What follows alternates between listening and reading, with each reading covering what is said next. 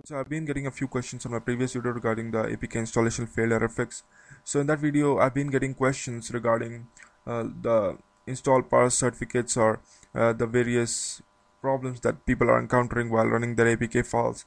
So what happens is this error is encountered by both people who are beginners in Android app development, and when they're trying to export their APK file, and when they export the APK file by the method that is usually going to file, then clicking on export and doing stuff, and when they're exporting, creating a key store, and then when they're exporting, they find this error.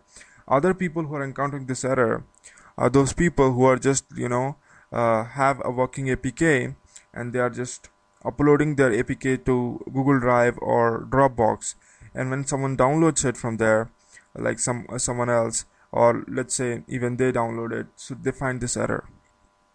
Okay, that is parsing error or something else. So the solution to that problem, that is when you upload to Dropbox or Google Drive and when you are downloading it you find some parsing errors, so the solution is simple. Just upload your files to forshare.com or Mediafire. I highly recommend Mediafire instead of Google Drive or Dropbox, because what happens is, as I see, some of the people are actually encountering this problem because Google Drive and Dropbox especially, encrypts the APK file. So because of that, there is decryption, and when you're downloading it and when you're extracting it, what happens is you actually encounter some problems with the parsing. So I highly recommend Mediafire. It doesn't do that stuff, and I have checked it with my own team when I was making my own apps. So just try that. Use Mediafire. Okay. So that's the thing that I want to mention. So I'll just write it, that use Mediafire instead of Dropbox for transferring APKs. Alright, so it's simple. So that is one fix for those people who have a working APK. For those who find problems just after they are exporting the APK file and trying to create a key store, I have several solutions on my website, but let me just clarify in this video. Okay, so I just click on the new Android application and create an application just in front of you, so that you are just create a Hello World app. Okay, not a difficult one, right? Hello World app. Go next. Keep everything default. I'm just keeping everything default so that I'll be able to show you what happens. So create a new workspace, or better create a new workspace and create a simple app that is Hello World. And then what you do is you just go to let it load and go to file again, simply after it loads. So once your project is loaded, you can just go to file, export Android, export Android application, browse.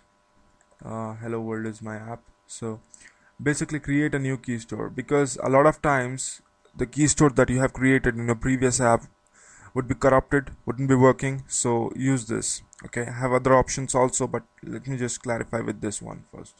So let's just browse and choose the location in which we want to store our key store. So let's say it's on the desktop, so I'll just call it a new key store. Alright, new key store. I'll just save it, and then password, I'll just keep on password. Hit next. Fill in this information. Okay, I'll just pause the video. After you have filled in this information, you can just head on to clicking next and choosing the destination of the APK file. So I'll choose the desktop, and here's our hello world.apk. Alright, hit finish. But the most important thing here was creating the key store. If you have problems with your key store, then you need to actually create a new one like this with the hello world. Now you can use this key which you have created while exporting this APK file for running all your APKs if it is working. Okay, so test out this hello world APK after you have exported it, and then use the same key store for running all your apps. Now I'll show you how to use the same key store for running other apps. So let me just show you first the key store that I created. So here's the key store that I created. Okay, now I can use the same key store for running all my apps. So what you need to basically do is go to Eclipse again, and while you're trying to export other apps, let's say this is like another app and you're using with another app, so just go to File again, Export Android application, browse Hello World, whichever app which is, and then use existing key store. Check on this, click Browse, and then select the new key store that I have created. Just choose your new key store and put down the password. So it's, in my case, I've written that, and again write the password, choose the alias that you used, hit next, and you see the destination file already exists because I've exported it already. But you can use the same key store for exporting all your apps. Okay, I can again click finish and export it. So that's how you actually use the same key store for running all your apps if this app is working. Okay, so I'm not going to run it in front of you right now because just bringing everything in one single video, and I do not have time for that. Okay, if you want to see this method working pretty well, you can watch the previous video. The link for that is in the description. Okay, don't worry about it. Okay, so the solution that I told right now for developers, if for those who are having problems having the error right after exporting APK, create a new key store with a simple Hello World app.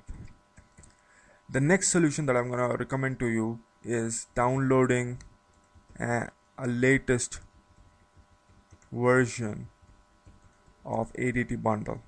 Okay, so a lot of times if you have an old ADT bundle, you might encounter these problems. You can download the latest version. I saw that most of my issues which exist in the previous version have been getting rid of, so you can try the new version of ADT bundle, and I think it'll be working pretty well. So that's about this.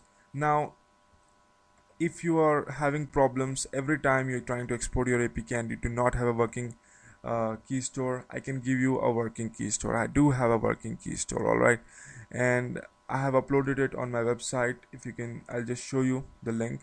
This is my website, my blog, where I have written my stuff. So here you'll find the solution to the APK file, the same all error fixes for developers as well as for those people who are trying to transfer the APK files of the Google Drive. You can read it once. The link for this particular page is in the description again.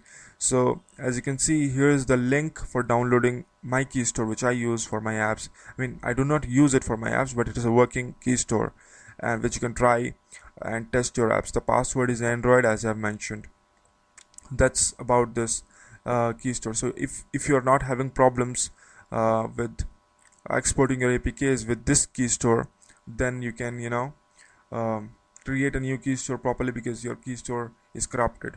Okay, or use this key store if you want, if you are just trying to test your apps. Okay, so that's about this, and I've written some other solutions. You can just go to this link and try it out. Okay, but I guess I have covered all of those.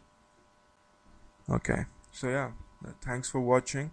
If you have any more problems, just comment in the description. And again, there is another solution. If you want to find your default debug key store, you can just head on to Windows Preferences, Android, Build, right? And if you click on Build, you will find default debug key store. So here's my default debug key store location. Okay, so you can find yours by going to Windows Preferences, Android, and Build, and the password by default is Android. This is the default debug key store which you get getting your ADT bundle and stuff while setting up everything. So you can try exporting the APK file with this also. Okay, so many times this does not exist for a few users because they might have deleted this key store because of some issues. So if you are having problems with that, you can just go to my blog and download this key store. It's fully safe. It's the share link actually, so it's fully safe and you can try it out. Password is Android. Okay, so yeah, thanks for watching. If you have any issues, any problems, just comment below and I'll answer that. Okay, yeah, thanks for watching. Hit like if it helped you. Okay.